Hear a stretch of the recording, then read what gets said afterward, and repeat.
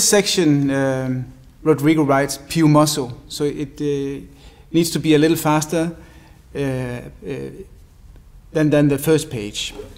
And it's very important when you have the last chord of the first page, this quite dark, deep chords, that you work with the transition into the new part. So you have the B flat here, and then find this new atmosphere.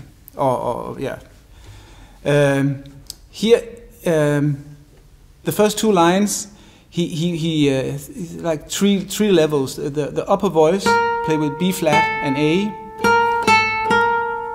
and then the middle section he uses the C and the B natural.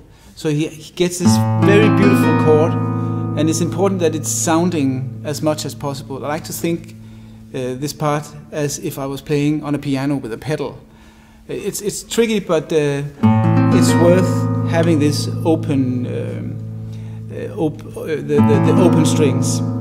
So the middle voice, I play on two strings like this.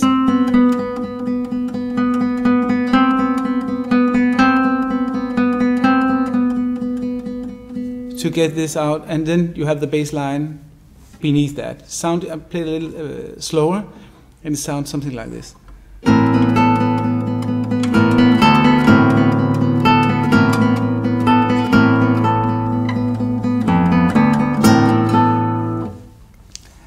Then there's again a bass line, and it's on the low string, and you tune it down to D.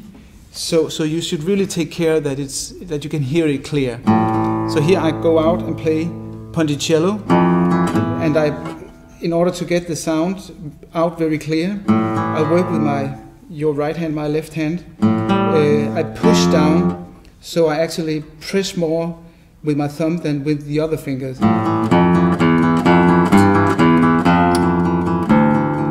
Like that. The next section, he plays in a group of 6, and he adds the speed, goes faster, and he works with descending slurs and again dissonance. And in order to have this out, that it sound as clear as possible, I like to work with the Calevaro technique for descending slurs. So you are using your arm and your wrist to help the slurs getting out very clearly.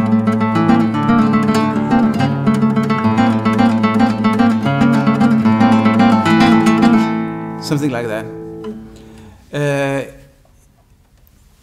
This version I'm playing at is the old version, the one that Alirio Diaz published, and I like that mainly because that was the edition I studied when I was a student.